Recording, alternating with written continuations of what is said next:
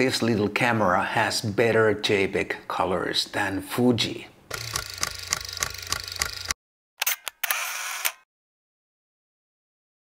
Hi guys, my name is Matti Sulanto and I'm a photographer. And I'm also a RAW shooter, but occasionally I like to take JPEGs too. And recently I have found a new JPEG photo style color profile that is better than my favorite Fuji JPEG color. Fuji JPEG colors and film simulations are regarded by many as the best. My personal favorite is the classic chrome, but the JPEG colors in this little camera seriously challenge Fuji's best. But before I go into my favorite JPEG color, please do share your favorite JPEG colors in the comments down below. And here are some pictures that I have taken with my new favorite JPEG color profile.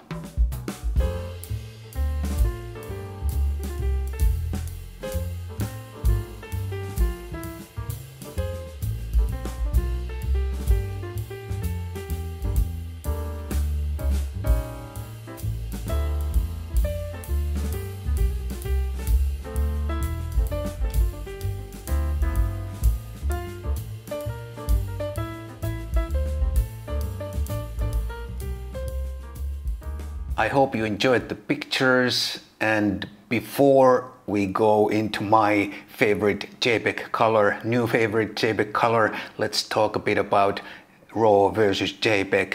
What are the upsides and downsides in both formats? Why would you shoot RAW?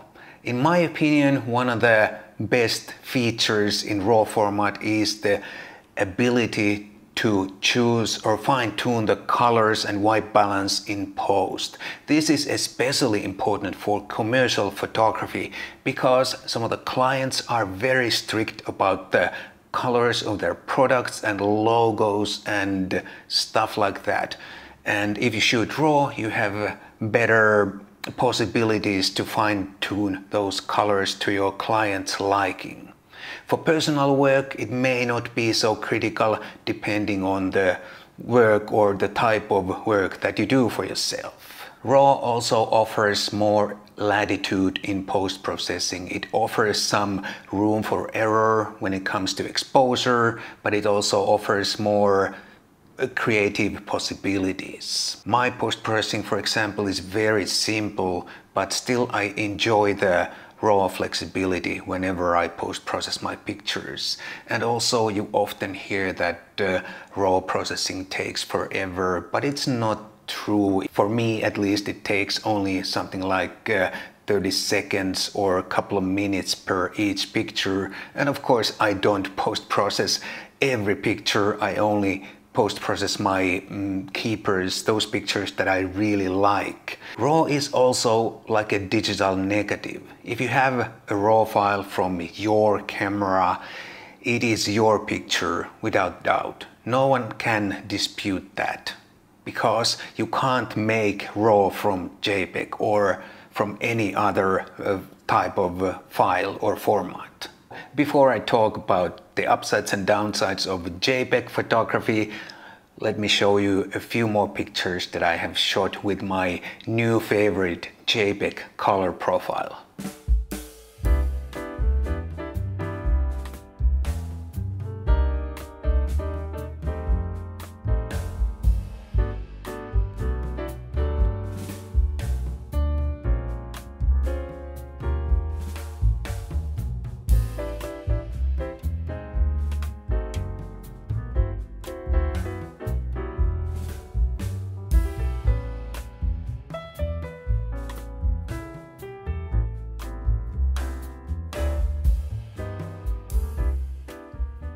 I hope you enjoyed also the second set of pictures, and now let's talk about JPEG.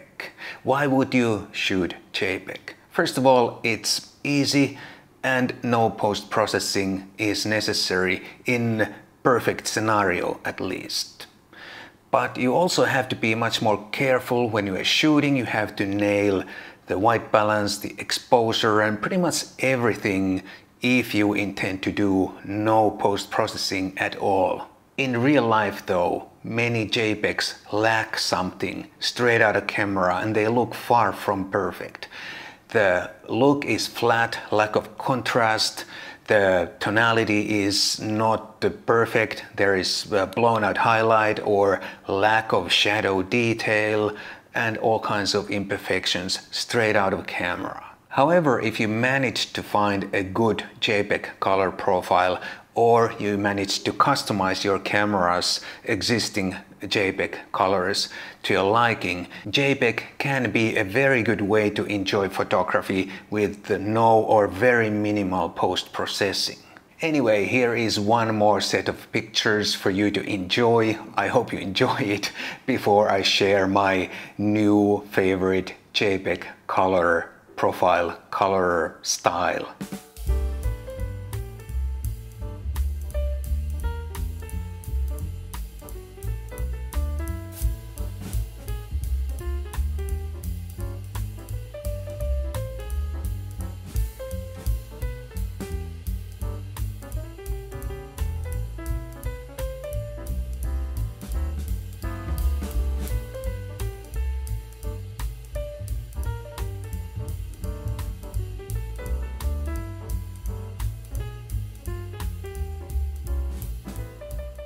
And you probably guessed already that my new favorite JPEG comes from these cameras, the Ricoh GR3 and the 3X.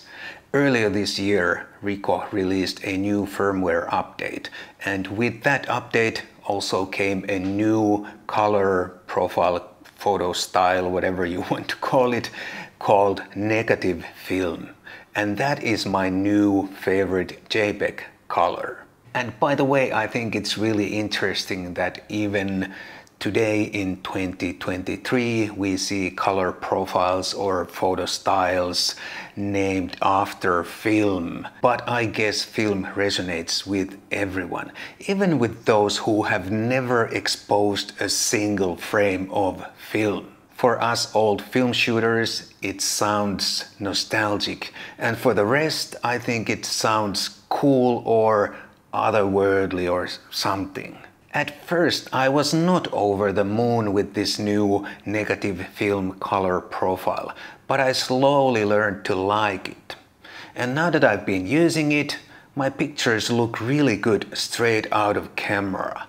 And that is my definition for a good JPEG. It has to look great straight out of camera. If I want or need post-processing, then I'd rather shoot RAW because it offers better post-processing possibilities. The negative film has muted colors and very pleasing tonality, to my eyes at least. Black and white areas seem to fall where they should in most cases anyway. And I have always loved subdued, muted colors, and the Ricoh negative film color profile seems to nail those almost perfectly. I'd be ready to say that it rivals Fuji's best JPEG, in my opinion at least. But of course a comparison would be really difficult because we all have different preferences and different taste when it comes to colors and tonality. For example, if you like very saturated, bright colors, then you probably won't like the negative film or even the classic chrome that comes from Fuji camera. But anyway, right now, the negative color from Ricoh GR3 and 3X is my favorite JPEG photo style. The main reasons are that it looks super good straight out of camera and I like the color palette. And please do not forget to share your favorite JPEG camera or JPEG color profile in the comments down below. I'd like to hear that. That's all I have for you today. Thank you so much for watching. If you found this video useful, entertaining, or whatever, please do consider buying me a cup of coffee. There's a link down below for that if you don't live in Finland. Thank you so much for watching and I'll definitely see you again in the next video.